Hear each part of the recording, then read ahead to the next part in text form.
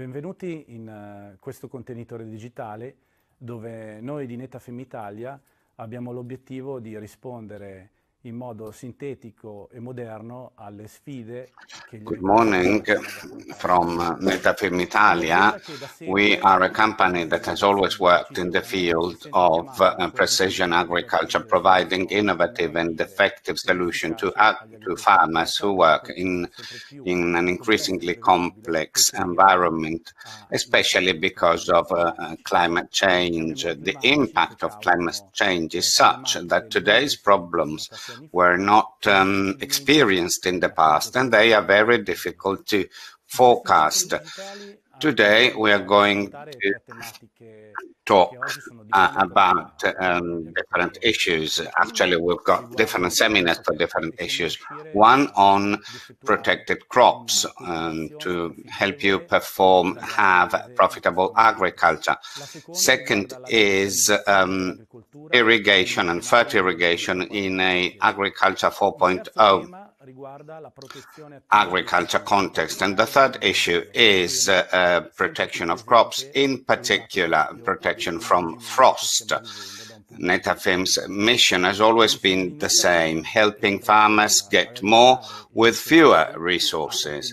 This is what drives us as agronomists, as specialists in irrigation, and we hope that with these digital opportunities we can give you answers to your questions. If you then have additional questions or things to be clarified, you know that we have a network of technicians and marketing people who can help you. So please don't hesitate and contact us. Thank you. Good morning. Good morning. In this webinar, I'll be talking about the most innovative techniques for active protection systems in the case of problems and damage caused by spring frost or late frosts. This issue has been discussed very frequently in the last few years because climate change has led to an increase in the frequency of late frosts. And we know that in areas, Mediterranean areas like Israel, for example, there are problems like this one. Many plants can be seriously harmed or destroyed by frost. And the global climate change has exposed areas to this factor, and active protection is an important tool to maintain or perhaps increase our productivity. Before starting, let me mention the 2017 climate events, where in Italian Trentino and in the Champagne area in France, there were huge problems that had an impact on production. In that case, the use of torches, of field fires, helped reduce harm, the damage. What are late frosts? Well, these are meteorological events associated with certain conditions. The most dangerous frosts for us in Italy are spring frosts, where when the solar energy during the day increases temperature, but then at night there is a heat dispersion and heat goes upwards, and as a result of this, at the ground level in the very first few meters, temperatures drop below zero. This condition means that if the plant is sensitive to this low temperature, the organ of the plant can be badly affected. The ideal condition for spring frost is a clear sky and no wind, and this leads to heat exchange that can cause temperatures very much below zero. And this event is usually a counterpart of the rise in temperatures during summer. So, in the past few years, we've seen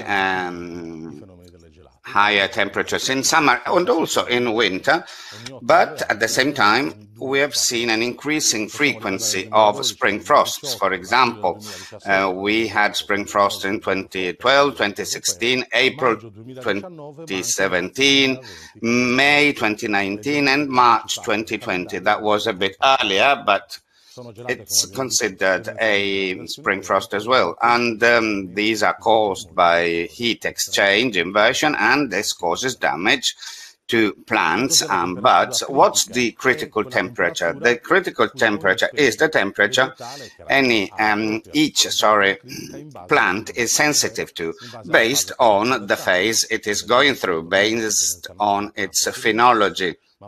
When the buds open up, as it were, and the vegetable tissues become richer in water, the plant becomes more sensitive, even if the temperature is not very much below zero, -1, -2. And the factors affecting critical temperature is the growth phase, the phenological phase, for example, fruit setting, whether the plant is dormant or not, its water content, and the overall health status of the plant. Obviously, a robust, sturdy plant is less sensitive, and also an earlier vegetative phase. And having warm winters means that plants tend to have an earlier vegetative phase. Let's consider the different critical temperatures for different phenological phases of plants. Apple trees that usually are doing well in foothills have a higher temperature, resistance. Of course, however, we can reduce harm if we adopt active protection measures, and you can see that you may have the risk of losing 90% of your harvest or a 10% of your harvest. So just changing a couple of degrees can modify the situation significantly. For peach trees, this is the same, even though the sensitivity of peach trees is much higher. So usually palm trees are more resistant than stone fruit trees. But once flowers have opened up, and we can see, for example, in the Po Valley here in Italy, harms to these plants can be significant. Let's now show your solution, the Netafim solution for active protection against spring frosts. Now, there may be fans that can be used, moving air, or cover can be used, or maybe braziers, burners can be used as well, or frost protection covers. But of course, these are helpful, but we believe that in terms of active protection, we could use micro sprinklers, so using water, a very specific technique that is very easy, user-friendly. The advantages, the benefits of water are that operating expenses are limited, not very high. We know how easy it is. Water is adaptable to different uses in different circumstances, including sloping terrains. And water has a high energy efficiency. How much water do we need for this? Normally, in the case of frost protection, we need 3 millimeters per hour of rain, of precipitation, which means that with an overhead cover, we can obtain significant results. And it's important to focus on the foliage, on the crown, in order to have more benefits. There are several factors, however, that are involved. They are equally important. They must be considered in selecting the best possible frost protection system with micro sprinklers. For example, distance between plants, the diameter of the crown of the foliage, the size of the area, the past track record of weather events in the area, and also weather reports, of course, for the future. Water availability, of course, if I have no water when it is needed, well, in that case, the system would not work. topography and special microclimate conditions, for example, valley floor areas, etc., and others, frequency, expected frequency of spring frost. So these are factors that are to be taken into consideration. The design phase is very important. You have to design your system properly. The system is based on a physical principle, which is the phase transition of water from liquid to solid. The physical principle underlying the active protection against late frosts focuses on water phase transition. So water changes from liquid to solid, and because of this, thanks to the release of 80 calories per gram of water, as a result of this, around the bud or the flower, there is a clear, a transparent ice layer that protects the plant, and this practice must be kept and maintained for the whole of the risk period.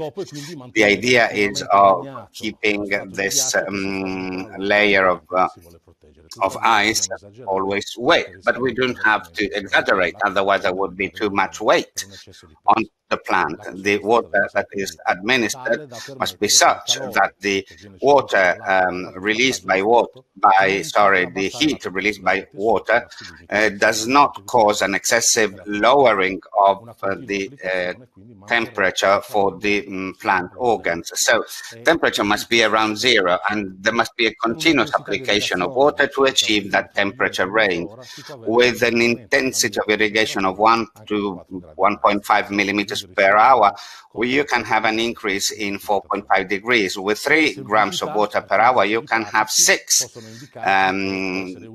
degree Celsius increase in temperature.